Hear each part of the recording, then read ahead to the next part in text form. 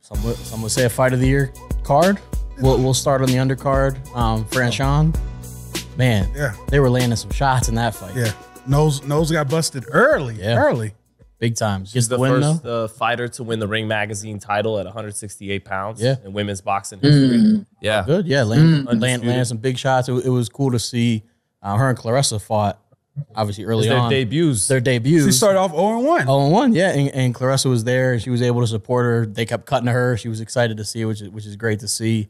And then after that... Almost a shame that they went on to be two of the best fighters in the world, both undisputed. Right, you could have built into it. Yeah. They had to fight. It was on the first Ward Kovalev card. Yeah. And so, but that fight now would sell, thousands of seats probably in Michigan. Yeah. And their relationship, will they fight each other? Because I feel like they won't. But maybe.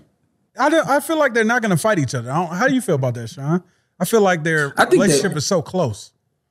Yeah, I think they have a close friendship. Women are a little different from men. I think women gravitate to one another and kind of create a bond that's kind of that everlasting thing, and they expose it. Men, we got to be cool and tough all the time. People don't know that I've cried in front of Ant, and I've tried to get Ant to cry in front of me. I was about to say, don't lie. Shawn was holding the cut onion underneath the Ant. He was like, yeah, come on, man, go ahead. Hey, but our ladies are sisters. Yeah, but our ladies are sisters. She called me, my woman did I'm like, no, what do you guys talk about? Not that, right? You know what I mean? Like, but to your point, and I do think that they're super competitive. And I think that if Claressa Shields finds herself in a position where she feels that the best fight for her out there is Franchon, and she feels like for them to do it again on a bigger stage than they did as making their debuts, I could see them both being willing to do it. Especially after last night. And obviously shout out to Barry Hunter as well in the corner. What do you think, Shawn, when like Mike Tyson says if a guy's your friend, sometimes you should want to fight each other because you can make money together and that kind of thing? Or I don't know if you... Well, you and Terrence fought. You were friends. Well, yeah. No, I think that it definitely helps the narrative of a promotion.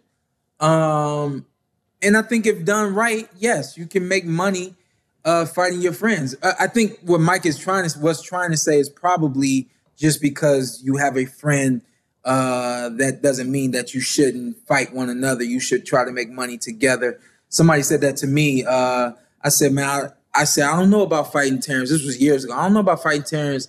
And he said, yeah, y'all friends, right? I said, yeah. He said, well, don't you think y'all should break bread together?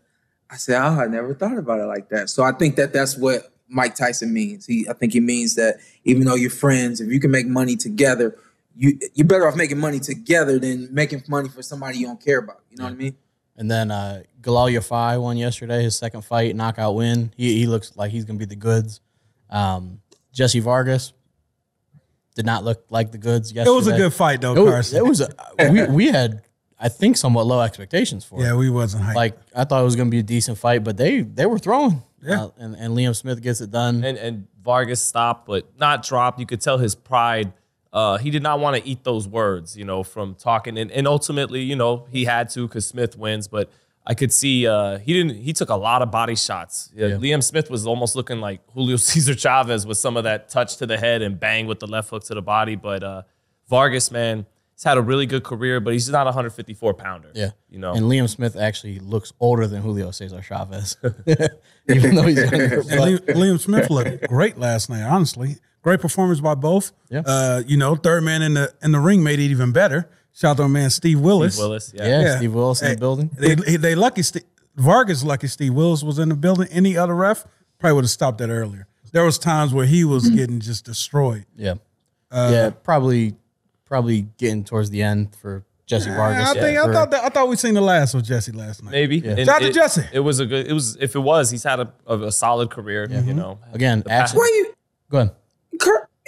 I'll be retiring people. I know. Yeah, I'll be retiring people. When I also didn't say to retire, I just think we're clearly getting towards the end. He's not young anymore, and that was how many losses in a row? 3? 2. Two, because he had the draw with Delorme. Who's retired?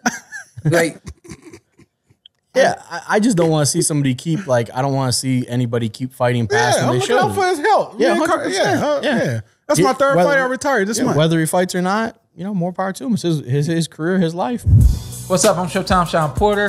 I'm Ed. Follow me on IG with 2 T's. Let's do it. Let's do it again. All right. Just introduce yourself. Okay. And then you tell them what to do. I'm Showtime Shawn Porter. I'm Anthony Brenagh. Carson Merk. Like, subscribe, comment. This is the Porter Way.